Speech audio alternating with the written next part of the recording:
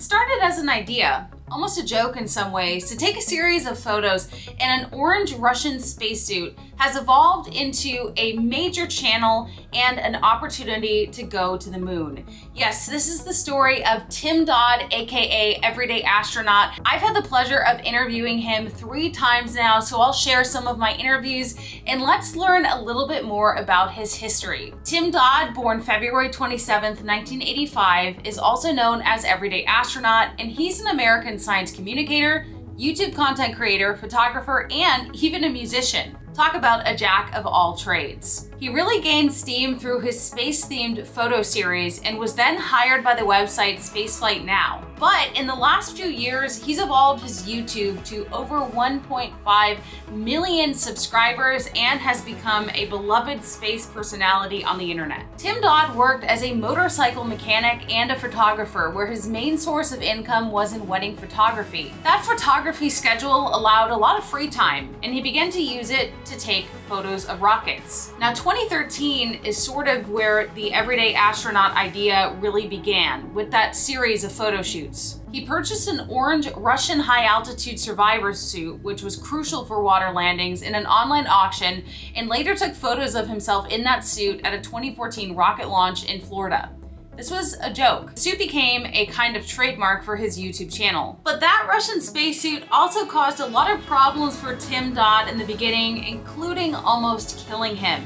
When he first got the suit, which was just a couple $100s, he decided to put it on and didn't put on the helmet correctly, almost suffocating himself. He says he closed the helmet down on himself and locked it and didn't know how to unlock it. So as he started to run out of air, he realized he could unplug the hose and temporarily breathe through it. He's quoted as saying he was scared he would read his premature obituary like "idiot dies alone in spacesuit in his living room." And from that point on, like literally I got it out, I immediately try to put it on, and the first thing that I do is almost die in it because I closed the helmet down on myself and locked it and didn't know how to unlock it. But obviously he figured out how to wear the spacesuit, and then the photo shoots began. And just 3 years later, in 2016, he decided to ditch photography and go full-time on YouTube. He became dissatisfied with photography as a main means of employment and continued to pursue his Everyday Astronaut internet persona on Instagram and Twitter. In 2017, he created a YouTube channel covering spaceflight education, and that became his primary occupation. Most recently, we know that Tim Dodd will be a part of the Dear Moon crew. He applied for this mission in 2022 and was selected to participate in a lunar spaceflight as part of the Dear Moon project crew. This mission will happen aboard SpaceX's Starship, and it will be the first civilian flight around the moon,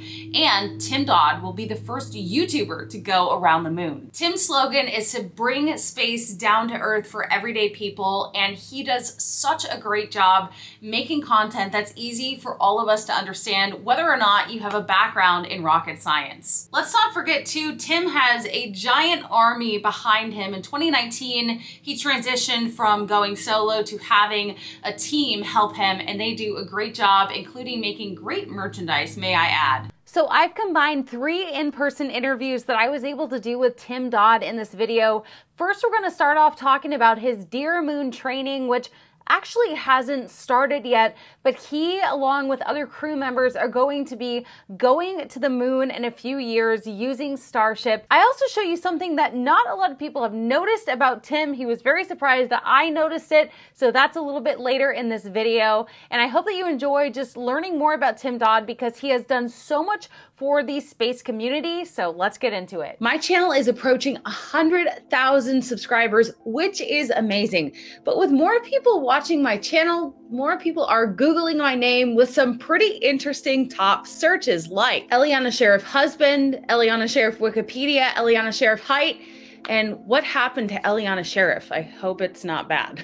But to my surprise, some sites have had my address as public information in the past, which means that if I can find it, you can too, which is why I decided to sign up for Delete Me, and I think you should consider it as well. I just got my first report back, and to my surprise, 61 data brokers had my personal info, including name, age, address, and even some past addresses. So here's how it works. Delete Me submitted my removals from the data brokers, on which they found my information. This privacy report shows each of the data brokers they've scanned, what they found, and what they're doing to remove my data. After they've submitted each opt-out, their privacy advisors go back and check each source again to make sure my information has actually been removed. Although all of my listings on the removal list will disappear within a month, some might be gone more quickly than others. Some data brokers you can opt out of online, like Spokio, and they've already processed my removal within days, but slower data brokers can take weeks to honor requests. But even after removals are complete, Google can take additional time to remove results from its search cache. New data brokers will be added to Delete Me's list as they appear, and they will submit opt-out removals for my personal information to the new ones. This is why a membership is so beneficial, and you can even sign up for a family plan, which might be a good idea because so many of your relatives are linked to you. Better yet, Delete Me will do another scan and report in April, June, and August of this year. I personally trust Delete Me, and I feel so much more safe and secure knowing that I won't be subjected to the threats of harassment, identity theft, and worst of all, stalking. You can get 20% off Delete Me's US consumer plans when you go to joindeleteme.com/Ellie20 and use the promo code Ellie20 at checkout. That's joindeleteme.com, Ellie20, code Ellie20. And thank you, of course, to Delete Me for sponsoring this video. Now let's get back into the content. Well, and you have a vested interest in Starship because of Dear Moon. How is that training going? Well, we're waiting on this thing. This thing has to make some pretty big milestone progress and changes and upgrades before we're even looking at crew accommodations, frankly. It's like we're waiting.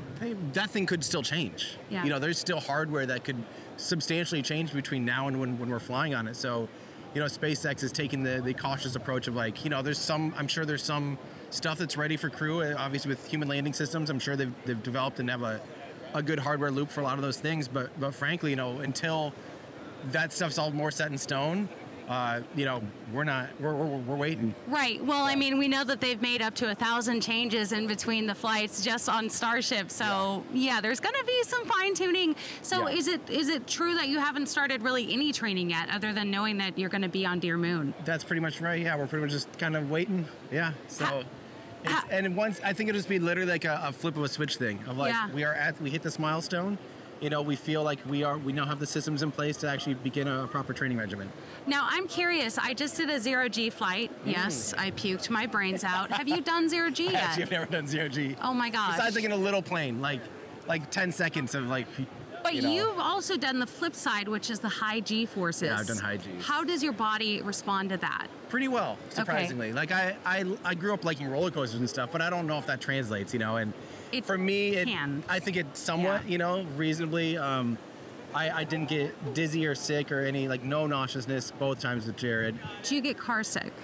I have once, and that's a weird thing. Once that clicks for the first time, right. I didn't know what people experienced. I was dumb. I was in the mountains in Peruvia on my phone playing a game. That's what going happens. Like this, and all of a sudden, it just clicked, and I was like, yeah, this is horrible. So, I know now to, at least what that is and what to not try to do, and just have some...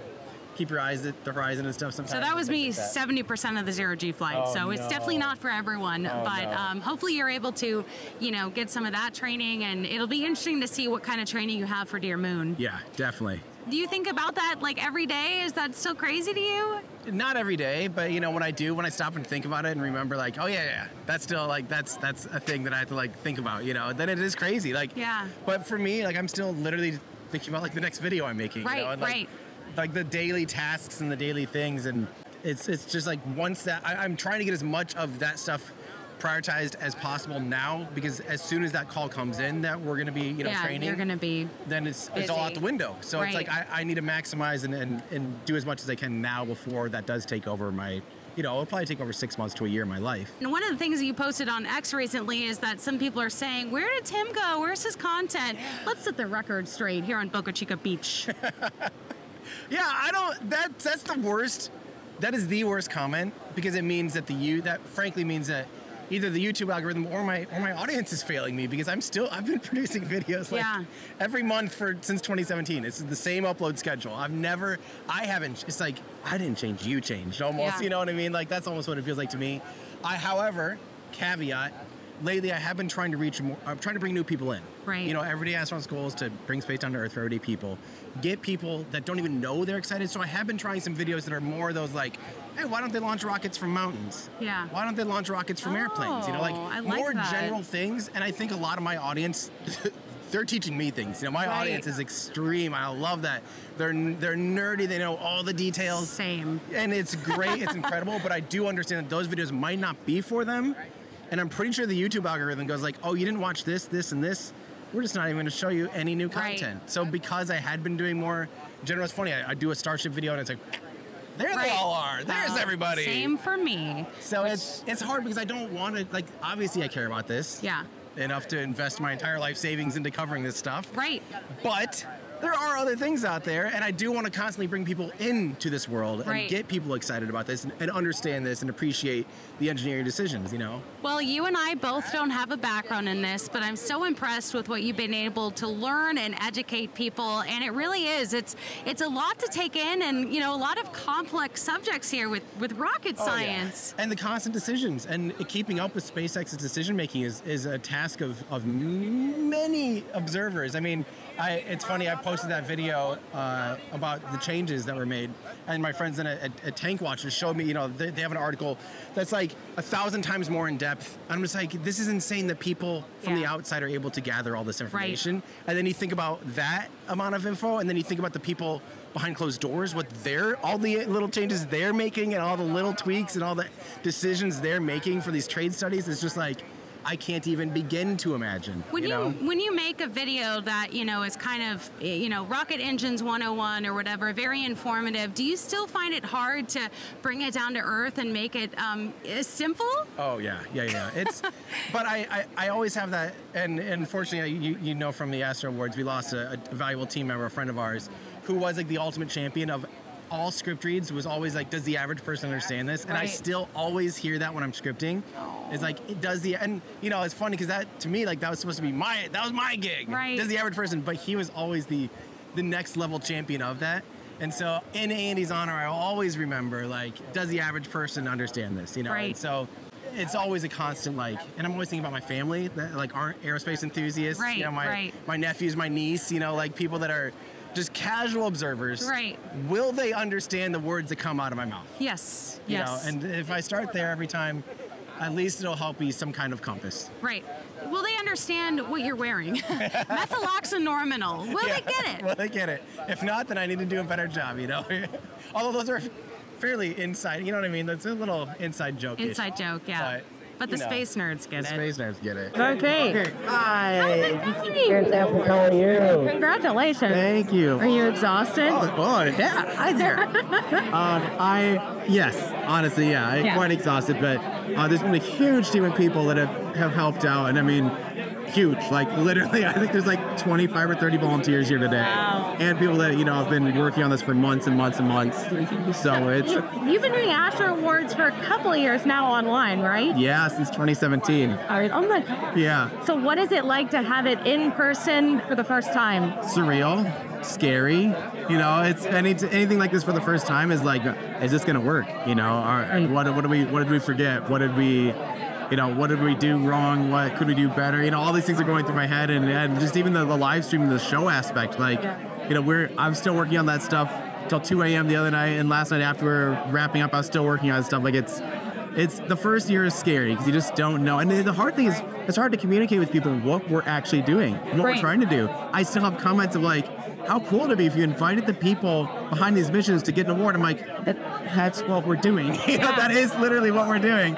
So it's been really hard to get that message across. And I think having our first year out, having people see that this is what we're doing, and we're bringing all these people in the same room together to celebrate and cheer and be excited for space flight, for space science, and actually like mingle and have fun together. You know, once people see it, they'll go, oh, that's what he's doing, you know. And I've wanted to do this because, you know, we have video game awards, we have cell phone awards, we have car awards, we have obviously movies and music. Right. Why not space flight? Right. And space science. Like, there's so many incredible things to me that are even more worth celebrating and more worth, you know, actually important, you know, like really, truly important. So yeah, it's so fun to actually see it come together. It must be crazy. I mean, you're an inspiration to me. I have a YouTube channel as well, and you know, I have a fraction of what you've built. Is this crazy that it all started with, you know, an orange spacesuit, and now it's, I mean... Yeah, I would have never in a million years imagined. My parents were running around somewhere, and I think they're just laughing, like, you know, just like, how is this? Right. What's happened with this? You know, because when I first stopped doing photography, I think they thought I was crazy. Yeah. You know, and now they're just like, I think they're just beside themselves. They were smiling all last night, so that was really fun to see them, and yeah. And when I quit news, some people were like, "Are you sure you want to leave the news business?" Yeah. What is the difference in your community from, you know, maybe the first year to now? I mean, it's obviously grown, but what's fun is it's just become so much more mainstream. There's so many more people, you know, a lot of that's just the popularization, the frequency of this stuff, you know, there's just so much more to see and witness and experience, and launches every 3 days and stuff like that. It's just more attainable for the average person. So I would say just in general, the whole cake and pie and pizza has grown so that it's just easier to find the audience, find the community, and you know, it's fun to try to bring them all together and actually have people hang out, you know. I also feel like this award show wouldn't have been possible a decade ago, maybe without the, you know, privatization of space. Oh, no way. I mean, I would have loved to do it back then, but we would have droughts of like, you know, 5 months with no launches and stuff, you know, or years without like a big milestone, you know. And right. So to have that like constantly, like, you know, we're already like, oh my gosh, this year, like 2024's what is potentially going to happen. 2024 is going to be insane. So it's like, how are we going to pick and how are we going to do this, you know, already? So it's exciting, and I hope that people really enjoy themselves and feel inspired and feel excited about the future. Well, congratulations. I know this is a lot of work, and it's actually exhausting to interact with this many people, so good for you. Well, thank you. Thank you for being here. I appreciate it. So have fun, enjoy the show, and hopefully I don't mess up too much. You'll do great. Thank you. Awesome. How is YouTuber life and being busy all the time? You know, it was, as I was mentioning to you a little bit before, honestly, it was a lot easier when I was just staying at home working. You know, like during the pandemic, it was amazing. I could just sit there and crank out videos. But, you know, a big part of my passion is actually seeing them launch and trying to, you know, bring that to people as well. So that's kind of why we made this van, was an attempt to really try to up our production game, because, you know, if I'm going to be there, we might as well like do absolutely everything we can to capture it and make it look good and share it with people so they can feel, because people can't come, not everyone can, you know, come out to these things. No. So we're just trying to share it and make it as exciting and as fun as possible. I ran a quick Twitter poll, and only 20% of the people on my Twitter feed had ever seen it launch in person. So I think it is more rare than, Yes. I mean, I still haven't. Hopefully tonight. Hopefully tonight. Yes, yes. Are your eyes two different colors? They are, yeah. Okay, breaking news. I did not know that. That is so cool. It's something that not that many people No. honestly have ever, like, I've been shooting for, you know, years and years and years, and Have you noticed that? yeah, and believe Have it or you not, guys like, noticed I didn't notice not that many, Okay. even in my videos and stuff, We're getting very the scoop. very few people have Is ever that noticed, called a actually. walleye? I don't know. It's heterochromia is the actual term. I've never. I mean, some Okay. people call them like huskies. It's very common to have different colored eyes. So some people say like husky eyes or something. Wow. But, yeah. Okay, sorry to be random, but I mean that's really interesting. Yeah, it doesn't actually get pointed out that often on YouTube, like I said. So Well, yeah. we're here to make the interview different and not ask the same questions over and over like what often happens to Elon. Oh yeah. And speaking of Elon, I mean, so many of you, or so many viewers now know you and your channel based off those wonderful tours that you did. Tell me about like that experience and maybe some stuff that people don't know about that experience. Yeah. To be perfectly honest, like so I interviewed him a handful of years ago at the Starbase event at the end of 2019, or the end of, yeah. And then I also, you know, interviewed him right during DM2, him and Jim Bridenstine in the firing room at NASA. And that, I'm surprised that interview was crazy for me, because to me, there's like the administrator of NASA, you know, Elon Musk, and we're in the firing room, you know, the same one where the Saturn V launch directors and everything were like, and Elon, if you wouldn't mind miking yourself up there too. Sure. That'd be great. Right before the first crewed flight for SpaceX. Like it was, that to me was like one of the biggest opportunities, and people weren't like as excited about that as when I walked through Starbase. And that's when people really seem to appreciate the, you know, the interviews. And that was all, that stuff was all Elon, honestly. That's just him saying like, yep, come on over type of thing.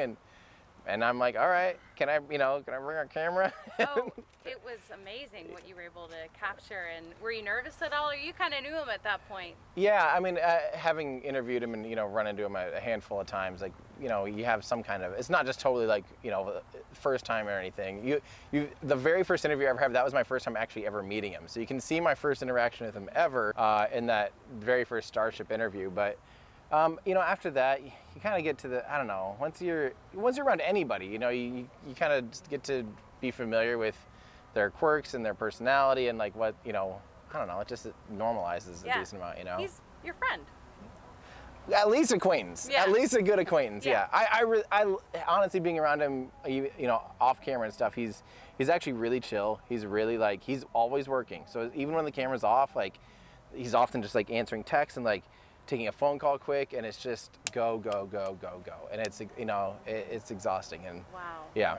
Yeah. But you're also always working, it seems, which is probably a lot. Are you, you know, what do you think about the emerging space tuber community, I guess? I love it. I mean, for me, like, I rely on these people now to keep, you know, keep up with the news. When I first started doing YouTube, like, SpaceX had, I think in 2017, I'm going to totally flub this, but I think it was only like 6 or 8 launches or something. And like, so keeping up with space news was super easy. It was like, you know, it was exciting and you couldn't wait for the next launch. And now it's like, I completely lose track of it all. There's way too much going on.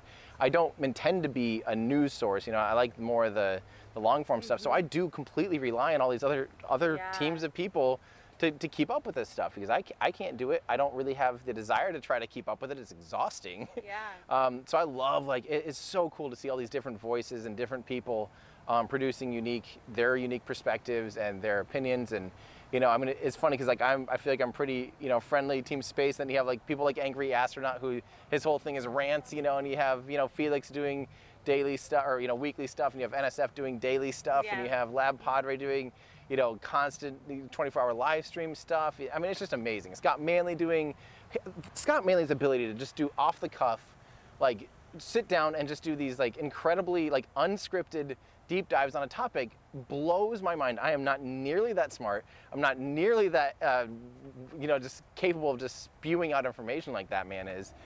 So I admire him a lot. But yeah, it's just so cool to see. You know, I wish, well, I don't wish, because it's happening now, but, you know, when I first started getting into spaceflight, there just wasn't any of that community. There wasn't any of that, you know, there wasn't resources for these kinds of things. And I'm not saying that I started any of that. I think just the emergence of the new space era has done that, but I'm so happy to see it's picking up like that. It has become much more of a community. Throwing some questions, guys. Have you ever built a rocket? Have I ever built a rocket? By yourself? Besides a model rocket, no. Like, you know, when I was a kid, I would build little model rockets, but I mean, like high-power rocketry. Nope. But if you're in Texas and are looking for some launch sites, there's a few out there if you want to launch something. Yeah.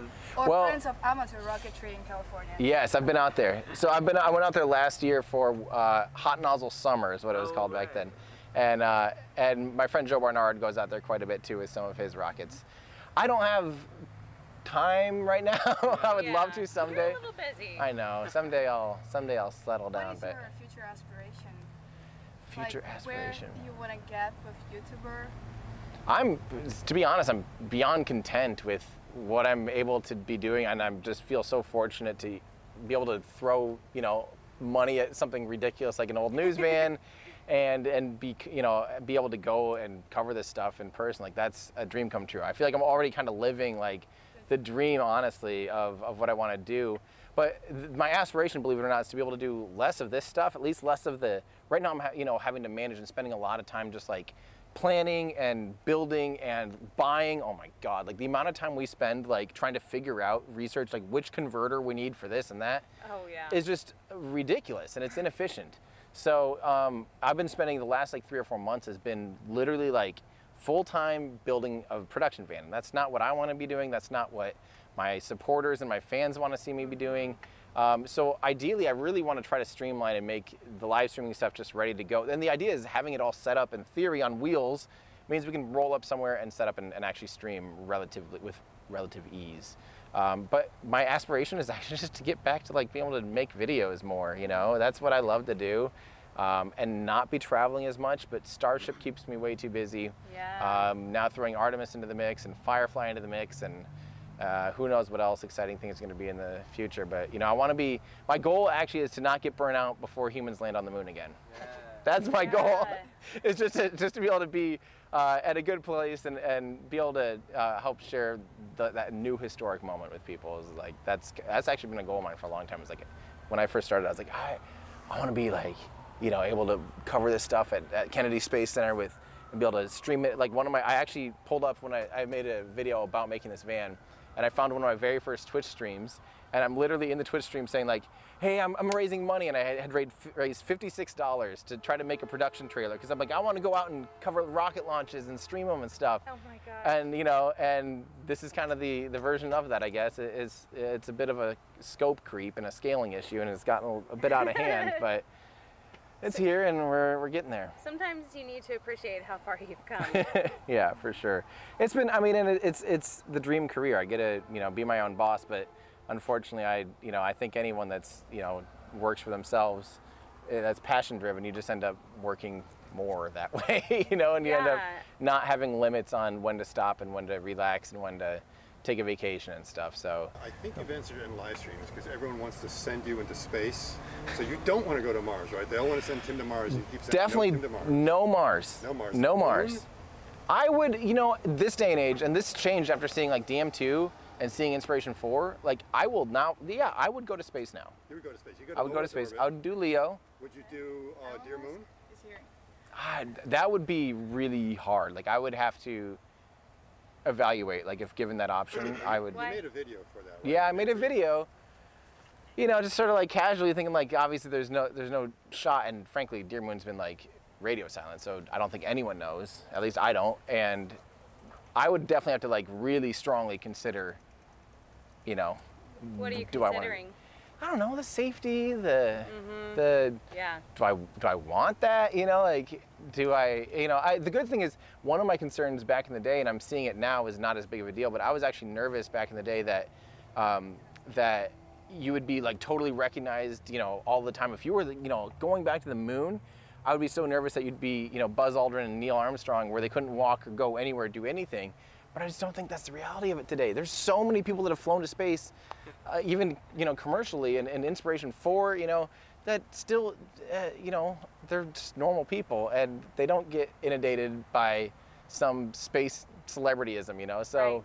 I don't think that would be an issue, because I feel like these days people are like, oh yeah, people went to the moon, cool, or like people went to space, who? Like, I feel like the biggest one for that was Axiom. Like, no one, none of my family or anyone knew that there was a commercial crew going to, or not a commercial, but completely private crew going to the International Space Station. They just completely went up there with no fanfare, and they definitely don't have to live with those, like, it's just become normal, it's become routine, and that's actually quite exciting to me, is the idea of this all becoming the next thing, You don't think about flying, and no one gets famous for riding in an airplane anymore, and it's almost getting to the point now where people are no longer like, it's not a big deal to ride on a rocket, Yeah, would you go on a Blue Origin? Oh yeah, in a heartbeat. Yeah. They make that look so routine, and they've had such a great record with that vehicle, and their rigorous approach to flying, testing. They've had 12 virtually flawless test flights before they put humans on it. Like that was a rigorous, almost like obnoxiously rigorous test campaign. So I feel really, really good about that system, and I feel like when they do develop an orbital crew vehicle, it'll likely go through the same ringer, When you originally, got that major interview with him before, like I guess the one that didn't do as good as the tour for whatever reason. Yeah. How did that come to be? That was Twitter. That was me being like, hey, I'll be out at the press site, pop on over if you want to, say hi during our live stream. Because we were literally going to be right there, and it was the pandemic. That was 2020, May 2020 was DM2. So there just wasn't a lot of press out there. There wasn't a lot of hoopla because of the numbers. And, he actually was just like, sure. And then what that turned into was like 2 days before or a day before being like, hey, we're actually just going to have you interview while he's up in the firing room. And I'm like, yeah, I will definitely prefer that, And by the way, Jim Bridenstine, the NASA administrator, is gonna crash your party too. Like, so we had him like jumping in, and it was like, who knew that, like, you know, you'd get interview bombed by the administrator of NASA was a huge surprise. gosh. So that was like, that was a bit of a panic moment too, because I didn't have, you know, more than 2 mics. Yeah. So for that interview, I literally just plugged in earbuds to my phone and just recorded a memo on the phone. Luckily, like, honestly, just good old earbuds with that little microphone sound surprisingly great, and you can't really hardly tell over the, you know, $600 wireless packs. So, pro tip. When did if you need it. ditch wearing the suit? 2018 was the end of the suit era. So I only made it about 1.5 years of wearing the suit. For sure, I think I still produced some videos in 2018 that had the suit. By the end of 2018, I was done. What pushed it over the edge is I did a production with Facebook. So Facebook Watch production. That was like Facebook's attempt at being, you know, Netflix and having original programming. So we actually sold a show to Facebook, went around and did this big production. And that pushed not only like the character of Everyday Astronaut, like the idea of this goofy guy just out there, you know, running around, gallivanting around in a spacesuit, trying to figure out space, you know, pushed that character to the max. But it also took like the physical exhaustion of wearing the suit too much all day, because some of those filming days were literally 10, 12-hour days of it being in the suit. Oh my gosh. Literally, I hung it up and I maybe wore it one other time after that. And I have not touched, I refuse. It, like, that pushed me way over the limit, you know, just. You can't exactly dry clean it. Exactly. I was going to say, you probably don't miss wearing the suit. Not at all. Honestly, and I feel like that was actually a pretty big tone change for the channel. Well, I came to this realization too around then of like feeling like I'm just over the suit and stuff. And I'd always see those comments like, why is this guy wearing a spacesuit or, you know, pajamas in his bedroom or whatever? Like, I realized there's a non-zero chance, like, no one has ever clicked on a video that I make now and been like, I'm not listening to this guy. He's not wearing a spacesuit. But the inverse of that is definitely true. I definitely had people being like, why would I listen to this guy? He's wearing a spacesuit. You know, so I was like, why would I possibly potentially ostracize anybody? I'd rather it be obviously, you know, very obvious and open and a fun and welcoming place. And it kind of helped set the tone to be a little bit more serious. I still want to have fun, and but I've kind of just focused on like just getting the information out there as efficiently as possible. And that spacesuit almost killed you. Is that one of the most scary moments of your life? I've done other dumb things in my life, so I can't say. I mean, I got electrocuted twice trying to build this van because I'm dumb. Yeah, not big shocks, but like grabbed onto the. It was only 30. It was a little tiny. There's a loose wire that just shows when the van is on, and like this is a little LED indicator. I just grabbed or an incandescent indicator. I just grabbed onto it, being like, what? Why is this loose? To plug it in, you know, grabbed onto what was actually just totally hot wire. You know, like an idiot. Yeah. So I mean, I do dumb stuff. I'm not.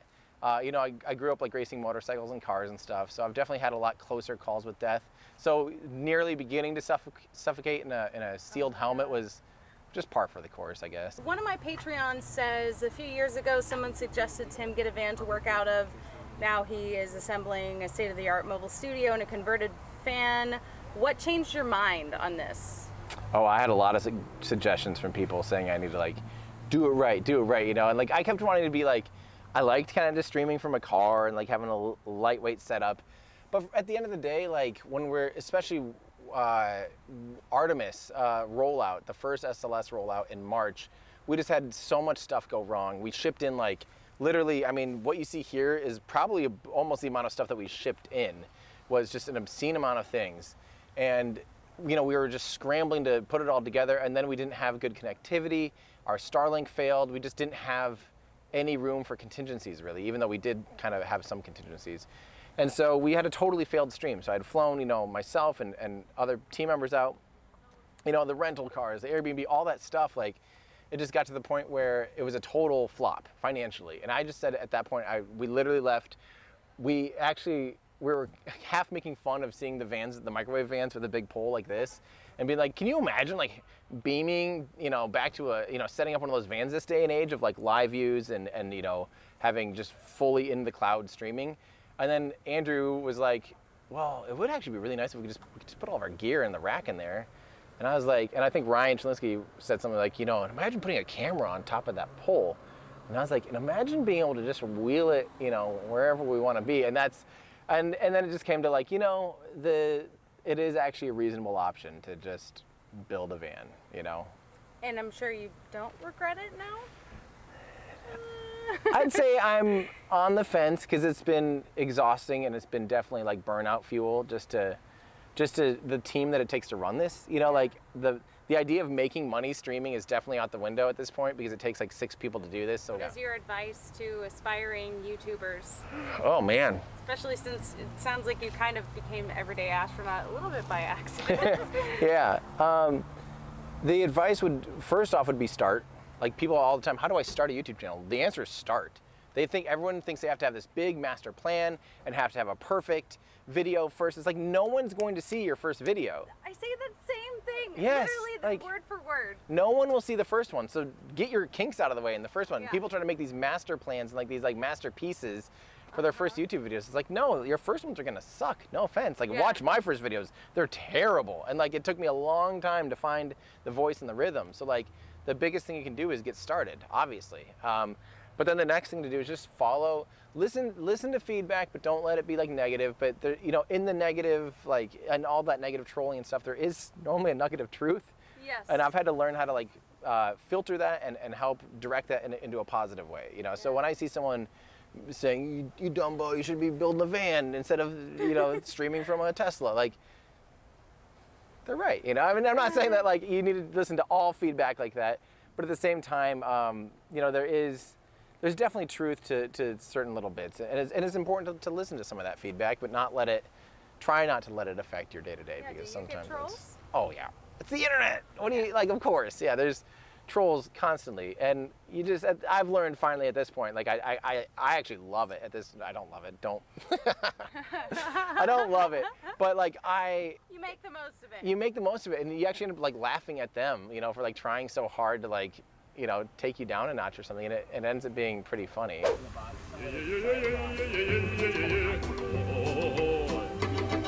Mike's had like a... Was that lightning? Yeah. Oh my gosh. Good old Florida. So I'll just... A fairly unorthodox interview, I feel like, because it's fine. Hey, it's all right. Beggars can't be choosers. It's still rolling and you see both of us? Anything else you want to say? Let's party. Whether or not you were there for the first flight of Starship, you can have this commemorative IFT-1 design. We have these shirts and hoodies back in my store up and running. And better yet, we also have a design for IFT-3. Ordering merchandise is one of the best ways to support my channel, plus you get something out of it. I saw a lot of you guys last time I was at Starbase wearing my design, which is truly an honor. On this IFT-3 design, we focus on Ship 28 and Booster 10 and the re-entry with the beautiful plasma field views that we saw powered by Starlink. So if you guys want to add either of these to your collection, the deadline is Friday, April 5th.